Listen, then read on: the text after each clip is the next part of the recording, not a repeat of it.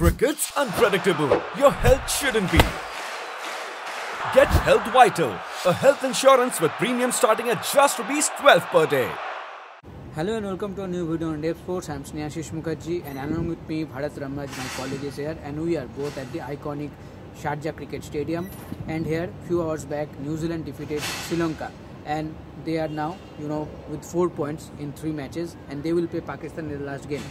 And in this video, we are discussing about the potential scenario that can happen in this, in this group, because all 4 teams are mathematically, capable of, getting a place in the semi-finals: Australia, India, New Zealand, and Pakistan. So Bharat will come, one team at a time. So first, Australia. Bharat, you can proceed that. What is the possible scenario for them? Yeah, obviously they're basically through. You can say 3 out of 3 they have won. Their return rate is so good. Yeah, plus 2.76. It takes some kind of a crazy miracle for Australia to go out of this. Even if, for example, New Zealand go to 3 wins, India go to 3 wins, something like Australia get bowled out batting first for 20 or something on those lines. So a lot of crazy things have to happen. I don't think there is any chance of Australia not going through. So let us eliminate that, at least from the scenarios. So they will definitely go to the semi-finals. Yes, absolutely. And Sri Lanka, as we all know, that they failed to win a single match in this World Cup campaign. But I think for Pakistan, there is a mathematical chance. I know very slim, but there is a chance. So can you just elaborate about it? Yeah, the return rate really took a beating against Australia. So that is something, I guess, again, it really goes against Pakistan. Obviously, for Pakistan to go through, New Zealand obviously have to lose to Pakistan first. Then India also have to lose to Australia, so that would be 3 teams at 2 wins each. Then yes, again Pakistan have to play out of their skins, have to play out of the world in their last match against New Zealand to really get their net run rate up, and hope that everything falls in place when all the league matches or all the group matches conclude. That is when their net run rate would be on top. Yes, absolutely. And now we'll talk about New Zealand, one of the teams that are in the race for the playoffs or more. And after today's win, their net run rate is currently like plus 0.282, and they play Pakistan on Monday, and tomorrow India will play Australia. So in the press conference also, skipper Sophie Devine told that we will keep an eye on tomorrow's game, and we will know what exactly we need to do on Monday. So we will play accordingly like that. So Bharat, whatever the net run rate is, and seeing India, Australia, and seeing New Zealand, Pakistan.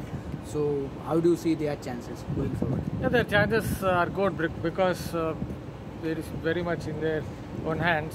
So fate is in their own hands. Dubai. Yeah, fate is in their own hands, and they would know what would be the exact mathematical equation. Yes. They have to basically come through because India's match is tomorrow. Yes. And their point is the net run rate has kind of got better now, 0.282. Yes. So that in that sense, maybe it's like even if India defeat Australia, maybe you can say by 5-10 runs, then it would be like if New Zealand are chasing. I'm not a mathematician, but just roughly I'm telling. Yes. If New Zealand are chasing in the final game, they have to maybe win by say 2.5 hours left, 2 hours or 3 hours left, or on those lines. So New Zealand basically have it in their own hands. Yes.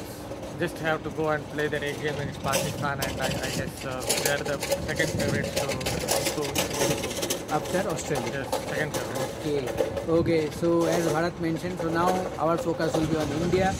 We all know that tomorrow is a must-win game for them. You have to win that game first of all, and then you have to keep an eye on the New Zealand game. So Bharat, Sharjah, first time you are playing in this tournament.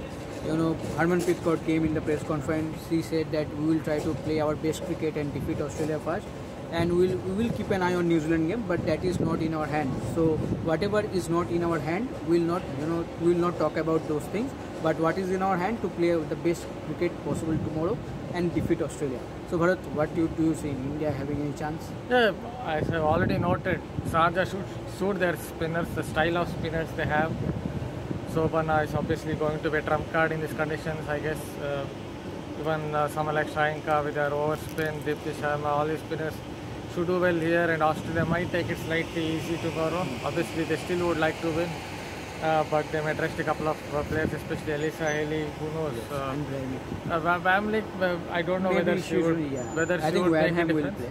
I don't know whether she would make a huge difference in these conditions, but Elisa Haley missing out would definitely, if she misses out, that is, would play a part. So those things should favor India from that point of view. Obviously, Australia would still be the sort of favorites to come out on top, but India would feel that they have some chance at least to do well here and maybe pip Australia. One more point I want to add as far as the net run rate is concerned, looking at how the conditions are played here in Sharjah, I know from that perspective as well, every team would like to bat first. But even if you look at the net run rate, the way India have played in this World Cup, I would say they would want to bat first, get about 130 runs, and then put the squeeze on Australia, because whenever India have some runs to the board, it seems like the girls are very much confident. So from that perspective, I guess India would like to bat first and then put the squeeze. Yes, absolutely. I think as Bharat mentioned, I think spot on. I think both the matches will be very exciting, and an exciting end to the to the group is waiting for everyone. So let's see how both the game goes, because both games are depending on each other. So let's see which team finally make to the the semi-final spots. So as of now, me and Bharat signing off. For all the latest update, please keep an eye on Dev Sports, and please don't forget to like, share and subscribe. Thank you.